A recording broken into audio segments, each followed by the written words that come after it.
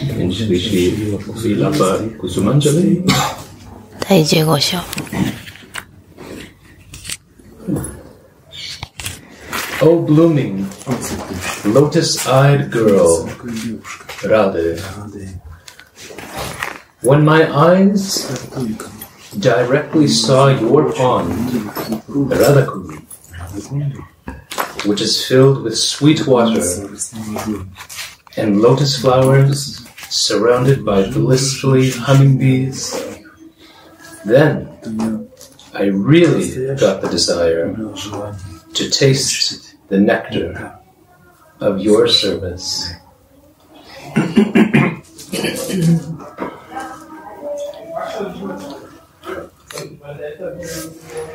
In the previous verse, Sri Radhakunda prayed to Shri Radha that he may once see her lotus feet anointed with lac dye. And in this verse, he prays for the actual service of these anointed lotus feet, having become greedy for that service.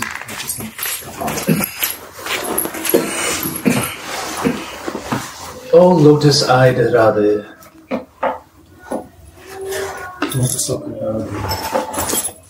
ever since I got to see your lake,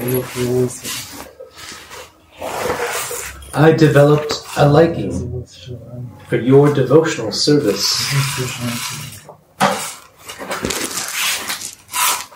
Sri Radhakunda is the limitlessly beautiful crown jewel of Raja. Priyaji's Sarasi, which is most dear to those whose everything is the service of Shri Radhika's lotus feet.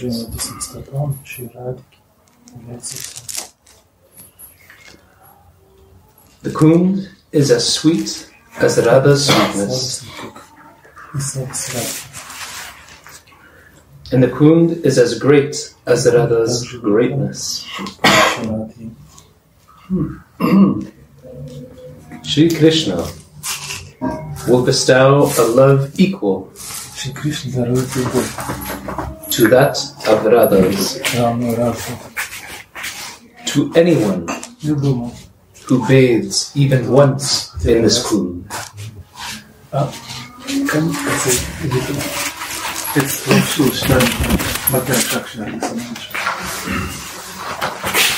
Once he gave definition who is a great, because it's telling here Radhakunda is same great as she is, and he gave definition of what does mean great. Great, that person who makes others great, and the great means who can give himself or herself to anyone, even the smallest. The smallest. For me, great means Shmataralika, the smallest is Jiva. And Shmataralika can give her even to this Jiva. Wow.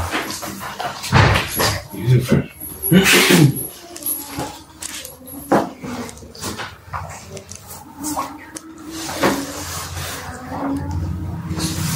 So to say something Radha Charan was saying so beautiful, and we have opportunity here. It's also Raghunath, like Kusumanjali, makes all sadhakas great, because he received all mercy from Radhakunda.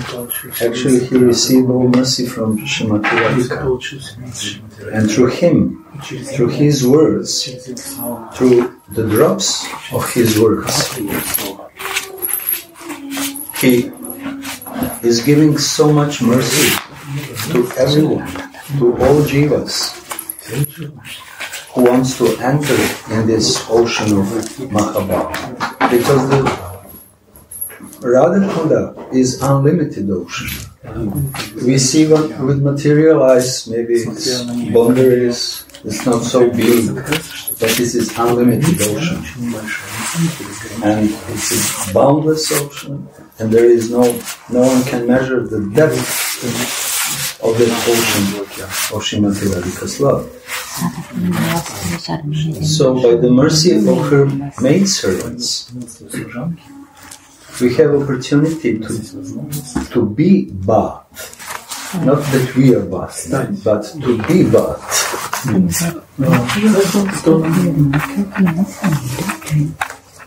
the Radhakunda, through their words.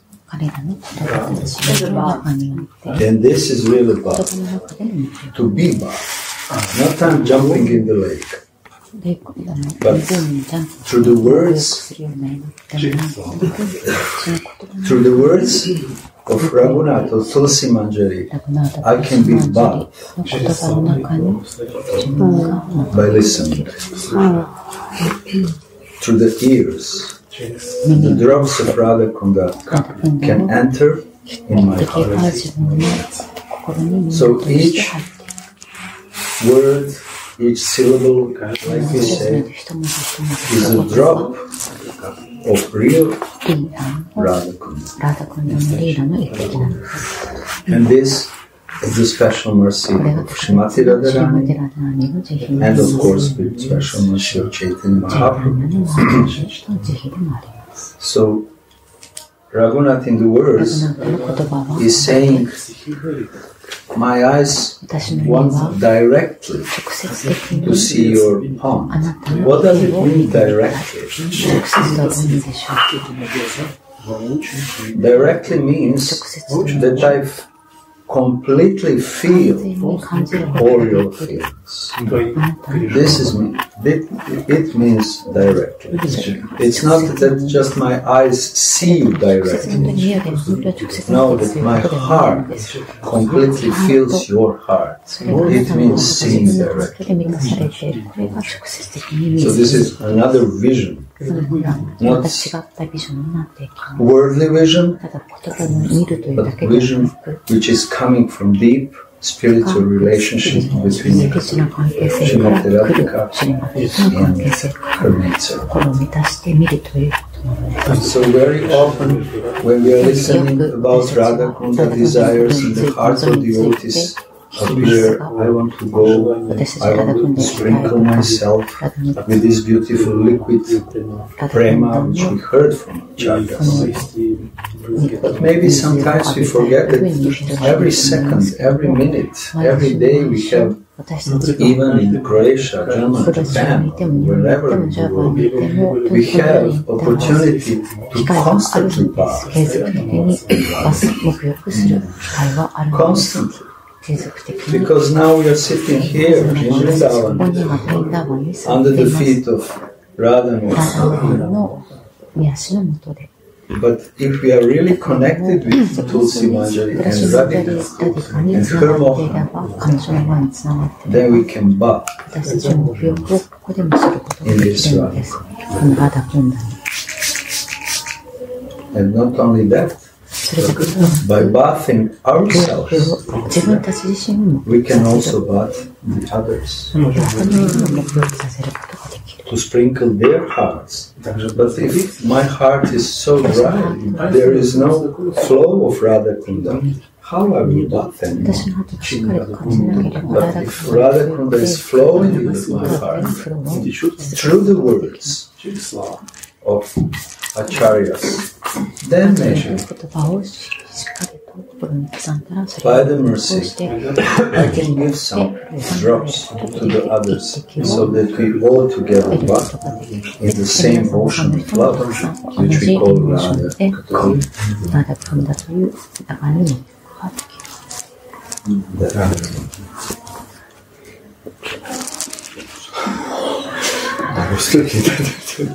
Sorry. This Radhakunda is actually not a pond that is visible to the eyes.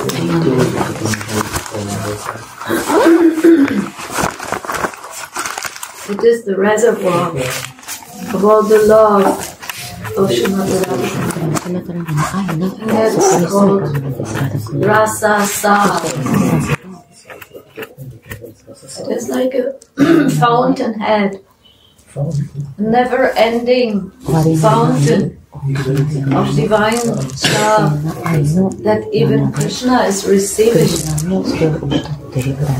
as a nectar stream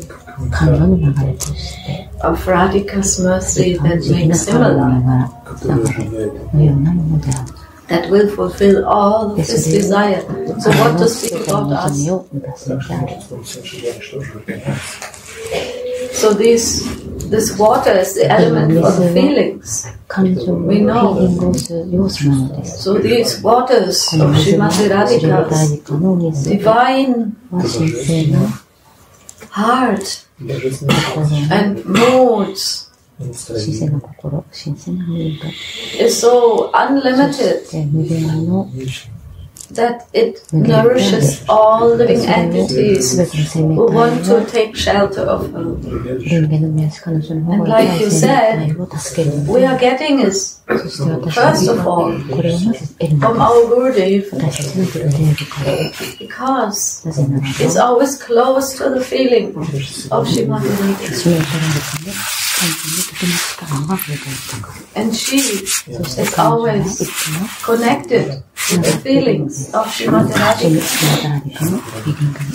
So this is the mercy of Radhakunda. Not only a location, it is also a location here in Vrindavan, because Chaitanya Mahaprabhu found this and revealed this to the whole of the world again. It was lost, it was covered by the influence of time. But on the other hand, it is eternal. These are the waters of love. And any love that I want to develop in my devotion to my Ishtadev, this sar, this essence of love, of Srimati Radhika's divine, never-ending reservoir is the source of this.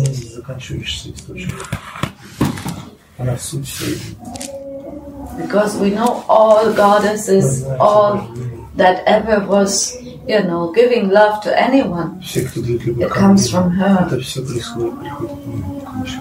And so Raghunath Das Goswami, as we have heard, Kusumanjali is so much attached to serving Srimati Radhika, and she or he does this close by the waters of Radhakunda, crying, begging. So that's why at least I come to Vrindavan. I try to always connect again and again to these feelings of divine love through my Guru Manjari, through my Gurudev, and all my brothers and sisters who are helping me, uplifting my, my mind, my heart. Feel close to this reservoir of love. And wherever we see beautiful waterfalls, always we can remember that. This is the Rasa Sar, the reservoir of love flowing freely now in this time to connect with this divine love of Srimati Radhika, to feel it everywhere, and to also what you said so nicely. Those who are eager and those who are willing, help all souls. We see now so beautiful. We have many groups here, many groups are coming. Some souls, they come by themselves, and some come in groups to Vrindavan. So we also inspire each other to feel that flow of love. We are some part of this flow. We want to be servants of the flow of love. And like Hanumanji said so nicely, I'm always living the Leela every day. I always try to be conscious who I am in the service of my beloved goddess. That is the essence of all our being. But sometimes I just forget it. And then it's so easy, by the help of all the bodhis, we remind each other. Oh, you are also this small particle of love, of divine love that has a purpose here in this world. To feel the love, to share the love, to be the love, and close feelings of this connection is the key. That's when we're reading Vilapa Kusumanjali. I become connected to it. That's why I like to get up early. And of course, I don't always come to Mangalarti. I'm sorry, because I'm just too far away and I need to chant and I need to do all my mantras. I have this, obsession with my mantras. But I am not so good at very strict sadhana. I cannot get up at 2 o'clock. I'm so sorry. But I do what I can do. But I connect to Radha Mohan as good in my heart. And I always pray every day, let some drops of this love of Srimati Radhika come into my dry heart. And be of any service that you would love me to use for. And then when we see like these initiations yesterday, also I feel so happy. Why, Gorasuna asked me, why you go to this? Why you like it so much? I said, I tell you, it's an overflow of emotions. And I like to feel it. It touches my heart. It makes me cry. I will use any moment that will do that to me, because I need to soften up, again and again. That is the only reason. There's no other reason. It's always I want to feel the love. I want to share the love. And I know, because every drop of love is Srimati Radhika's mercy. It's her feeling somehow. And I want to just pray that I can always live in this love and inspire others also to feel and live their love more and more and more. And then this planet, this world maybe can become more loving also a little bit. But I'm not so concerned about this. If I start with myself, if everyone starts with their self, then it can be like an ongoing flow where we can really, nourish my own being as a Dasi of Srimati Radhika. And also, maybe others are inspired by that, I don't know. But somehow, this is the thing that inspires me. The flow of emotions, the flow of love. Because this is what is our source, this is what is our being. And that is Radhakunda in its essence. And our Radhakunda is not only a location, it's not only there where I have to go. It's inside also. It's ever-presence. It's all-pervading. It's all-pervading.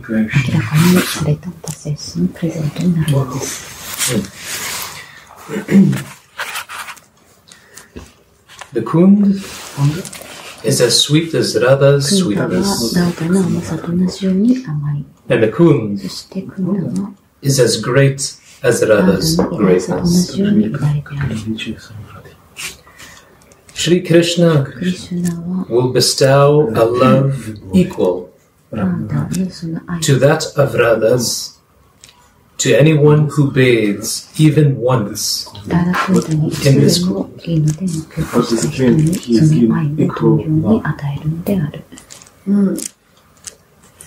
Will bestow a love equal to that of Radha's.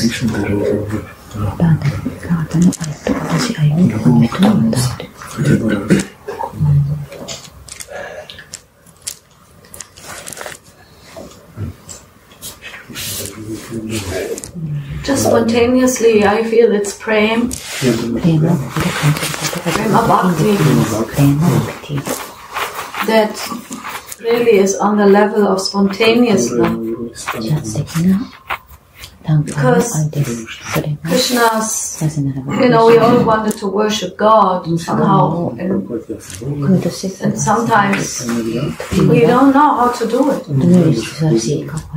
We have some old pictures and impressions of God in our hearts and minds. But the way that Srimati Radhika is loving him, this selfless, unconditional love, with so many feelings, that is unknown to this world. It is like, love without fear, love without motivation, love without expectations. That is the love of Srimati Radhika. And we have heard from Gurudev many times, Krishna is actually giving us this chance to have this love of his most dear. Srimati Radhika. This is how just spontaneously.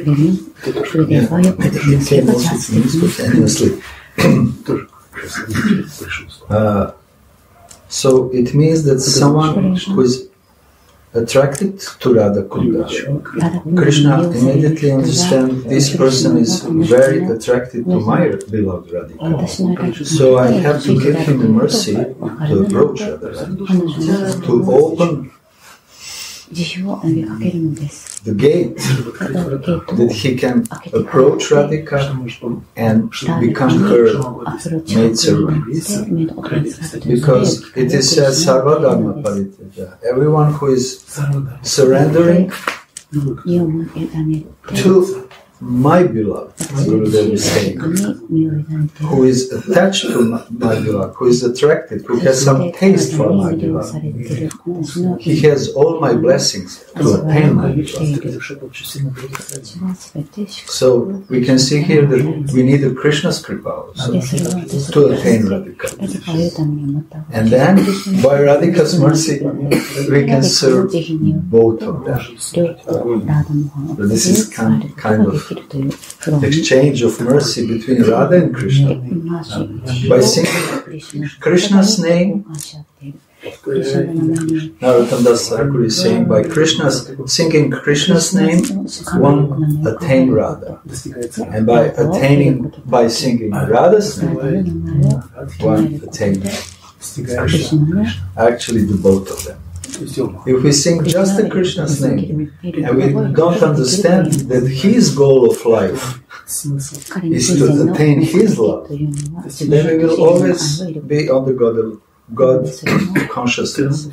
But if we chant Krishna's name with full feelings and desire to know his heart, immediately we will understand his desire to always be with Radha, with his